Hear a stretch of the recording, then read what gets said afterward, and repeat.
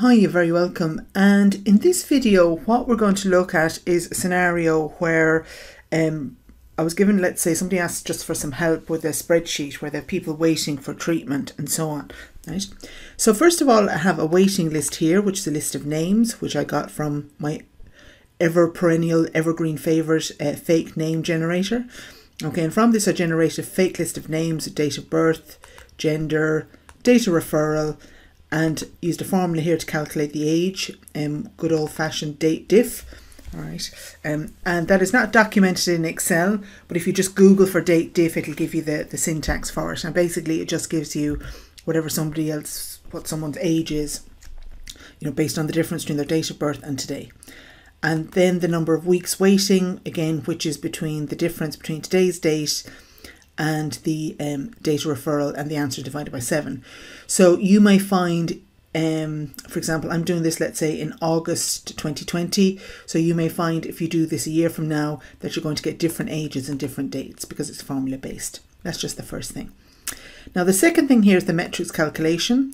And I have a number of variables that I need to take care of. So I need to narrow it down by, for example, weeks waiting, 0 to 12. And the first group I want to do is those between 0 and 5. Now the actual sort of age band, it says between 0 and 4. Okay? But generally speaking, you want people who, for example, are 4.5 are also included in that as well, which is why I have the 5 in it. So the way I kind of set this up, all right, is I click here, and I'm going to use a thing called the count ifs function, which basically is going to count everybody in the waiting list that meets that criteria. So it's going to count, okay, are you waiting between 0 and 12 weeks? Are you between the ages of 0 and 5? And if you are, I'm going to count you up.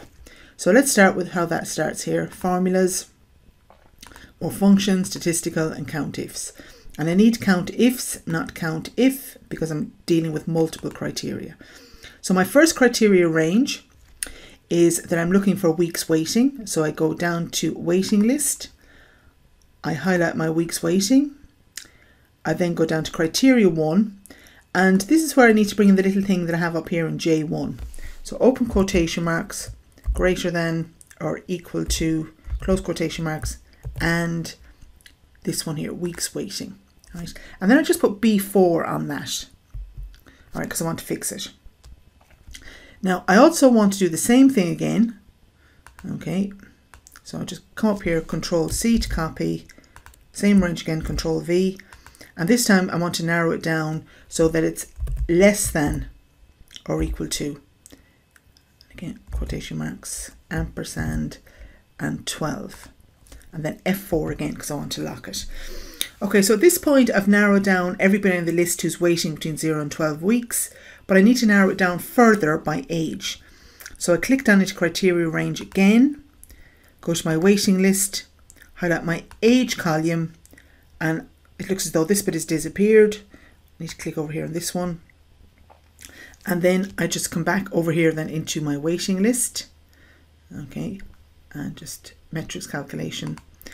And I'm looking for people. Okay, and I'm just going to do it here. Open quotation marks, greater than or equal to, and then close quotation marks, ampersand, and 0. Okay, that's the first one. Those are the people who are going to be greater than 0, but I need to narrow it down to those people less than 5. So I use the same waiting list again, Control C, Control V, go down a little bit, and I'm now going to say that they have to be less than or equal to, so open quotation marks, less than, they're going to be less than 5. Okay, I now gone completely blank, quotation marks, ampersand, 5. Okay.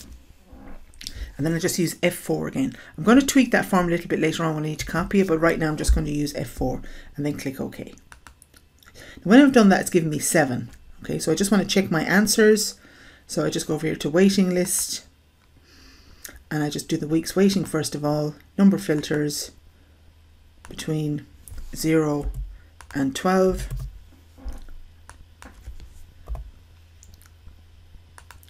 And then for the age, I just go number filters between greater than or equal to 0, and I want them less than 5.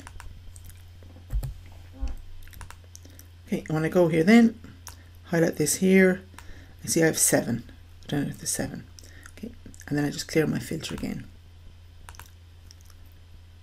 Okay, so that's just the first one done. I'm going to go through the other two, the rest of the age brackets here in the next video, but let's just kind of stop with that one first of all.